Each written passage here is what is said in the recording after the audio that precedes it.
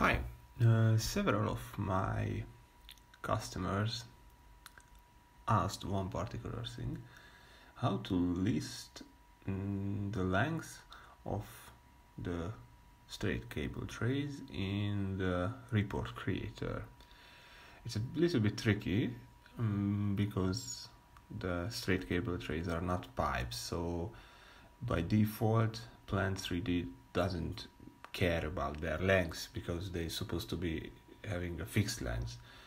But and there is a trick how to do it. Okay, first I have drawn two cable tray bands in a random angle, and I would like to attach two straight cable trays to them. Okay, so I delete the lines and the bands. So basically now I have two unparalleled trays which have nothing to do with the normal x, y and z axis, and I give them some lengths. First, my date of birth is the first length, so it is easy to remember, and the second one is, let's say, 2018. So this is the two lengths what we are looking for in the report creator. Okay, so how to get it? Let's go to the data manager first. Yeah.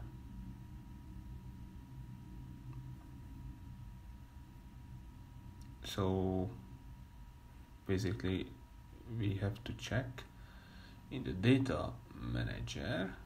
You have no such column for the sleeves where you can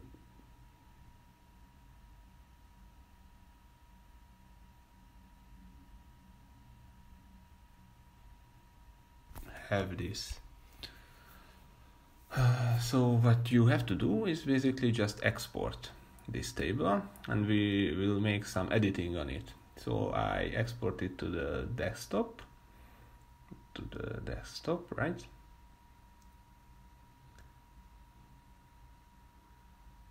And we will edit this Excel sheet there. Okay, so we are in the Excel table. So this is the sleeves.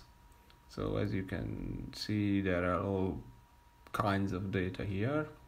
A lot of them are not useful for us right now.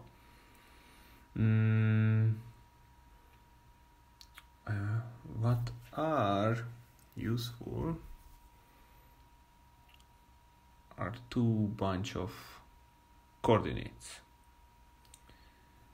and one coordinate triple is this center of gravity, x, y, z, and the other one is the port 1 x, y coordinate and COP elevation, which is basically the z coordinate. So this is the 2 points what we would like to use to calculate the actual length of the cable trays. So I hide all the unnecessary columns. Sorry, I am using the Hungarian Excel, but I guess it is mostly the same for you as well. So I have to change the dot to column, because otherwise it is not number here. So delta x, it is basically the difference of center of gravity and port 1. So this is the difference in x direction between the center of gravity of the tray and the port 1 of the tray. Sorry, it is text. Now it will be okay, I guess. Yes. So this is the delta x. Delta y is quite similar. So this is the difference of the center of gravity y and the port 1 y coordinate, like this. Okay, delta Z is also the same, center of gravity and port 1 elevation. So this is true for the first tray and the second tray also. Now there is one thing. Oh, okay, all number. So there is one more thing. These are just half of the distance between port 1 and port 2. You know, from port 1 to center of gravity, that is one thing. The other half is from the center of gravity to port 2. So you have to double all these values to have the actual difference in x and y and z between the port 1 and port 2, because now you only have the distance between the center of gravity and port 1, not port 1 and port 2. It's a little bit confusing, but I don't know why, but Plant 3D doesn't provide the port 2 coordinates, only the center of gravity and port 1. So I double all values basically, and now I have the difference between port 1 and port 2. So from this I will use a little bit of the knowledge of Pythagoras. So I basically use the delta x on the second power and delta epsilon, and I basically make a root of it. So this will be the length of the tray in the xy plane. Okay, this is the same for the second tray, and now we have the delta.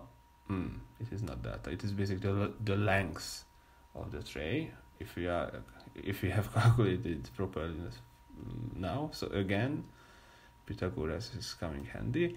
So delta x epsilon multiplied by itself, and delta z is same, and the two added together, and now it is rooted. And voila, that is my birth year. So, and this is the current year. So we have calculated properly. So I just basically copy these fields and paste it to somewhere, because the new columns won't appear in Plant. So I have to use one of the columns which are already here. So for now I am using the material column. I pasted it, but I have to paste it as values. Okay. Oh, I have some rounding error, but I will make it disappear. Okay. So now we have successfully entered the length to here. So basically you can do it not just for 2 sleeves, but whatever number of sleeves you want. So now we are back in the data manager, and we just hit import, select the edited file, and now you will see the changes in the material column. You just simply have to hit the accept all changes button, and now you will have the proper numbers in the material column from now on. Okay, I close the data manager and just hit save on this file. So now we can check the report creator. We have the report creator here. I select the proper project, and so this is the file what we are looking for. And for the report configuration, we can use 3D parts, but we cannot edit it. So I create a new one based on 3D parts. I will name it 3D parts cable tray length. and I will use Excel file as a result. And now the fun part starts. We will edit the report layout.